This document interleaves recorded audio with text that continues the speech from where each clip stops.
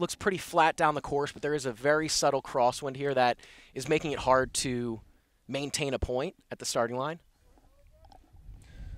Yep, Keenan, and that's just something you have to expect when you take part in a sport that is outdoors. That's exactly right, Tommy. This course is one of the most protected in the country. It's a wonderful place to row, but obviously can never control the conditions. And the boats are being pulled. Flag is up. Flag is down, and away we go. The first race of the season for the Princeton University Tigers. First race for a couple of these crews, although a few of these Philly schools have been lining up previous weekends. But this is the first race for the Princeton Heavies. As we look across, 100 meters in, boats are relatively level. These early high strokes of the race, Princeton with a slight edge over the field. It looks like maybe Temple is slightly falling off the pace in these high strokes, but three boats, Drexel, Princeton, and Georgetown, pretty even across. As we look across at 250, Tommy, Princeton is starting to poke their bow ball ahead. Yep. And all these crews, they look comfortable as they come out of their high strokes and start settling into their base rhythm. Princeton Tigers hitting about a 39 to 40 in the meat of their high strokes here. Drexel and Georgetown, fairly similar stroke ratings. This is the part of the race, Tommy, where all four of these crews are going to be striding out to their base rhythm. We'll see the rating come down. They'll try to maintain the power, though. That's the key here in this second 500. We are through 500 now. Unofficially a time of 1:25 for the Tigers. They're there first, about a boat length over Drexel and Georgetown, who are even.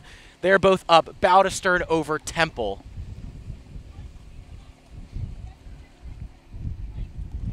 Yeah, this Princeton varsity boat returning 6 rowers and the coxswain from the IRA Bronze Varsity 8, including the captain. And yeah, you can see they row well together. It looks like they're very comfortable as a crew. That's right, Tommy. It's not often that you return that many people from, you know, a very fast championship caliber crew, but Princeton had a lot of young guys in the boat last year, and there are many returners. So they're going to look to build off of that late season speed that they developed last year, and they appear to be doing it, Tommy. Yeah, a good chunk of open water between Princeton and the rest of the field. Georgetown and Drexel look to be still even, and then both boats are open water ahead of Temple. There is a tight battle here for second place. As we pan across, we're approaching the 1,000. The Princeton Tigers are up pretty big, nearly a full boat length of open water. They're cranking at about a 36.5 right now. For second place right now, it is Georgetown over in lane 1, furthest from the camera. They're up about 2 to 3 seats over Drexel through the 1,000. Drexel up about a half a length of open water over Temple.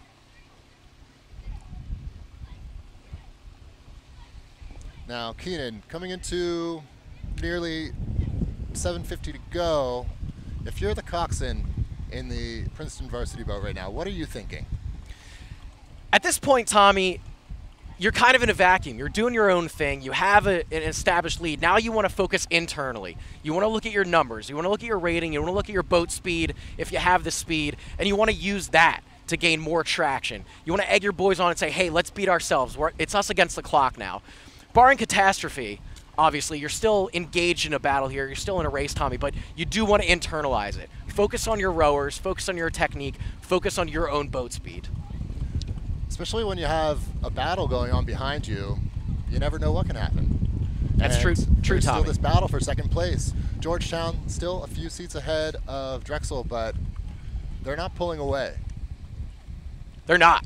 Great battle here between Georgetown and Drexel. We have Georgetown striking about a 35.5. Drexel making a big move now into Georgetown's lead. Drexel striking a 37.5. They're a little bit higher on the rating. It is getting a little bit breezy here, Tommy, into this final 500. we'll see how these crews attack these conditions. Right now, Georgetown up, I would call it maybe a seat and a half, Tommy, over Drexel. They stalled out that Drexel move through the 500 to go, and now they're on the attack. Yeah, both boats. Looks almost even right here from our perspective. As we look across, final 250 of this race, Princeton Tigers looking dominant in the first varsity event. They're up a couple lengths of open water over Drexel and Georgetown, who are now engaged in a really fierce battle. Looks like Drexel has pulled even with Georgetown. If not, a couple seats up. Slightly edging out Georgetown now. Drexel up, seat and a half to 2 seats and moving. Final 250 for those two crews. Drexel on the charge.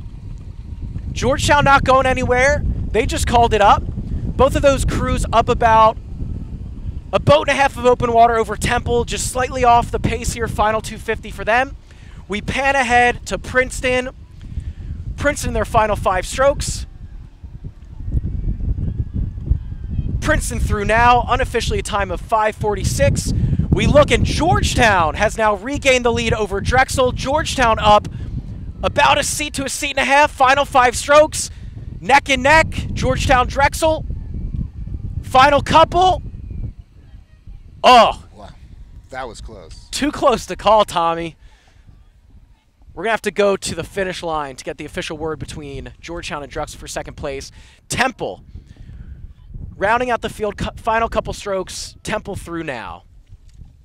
So, unofficially, Princeton in a time of about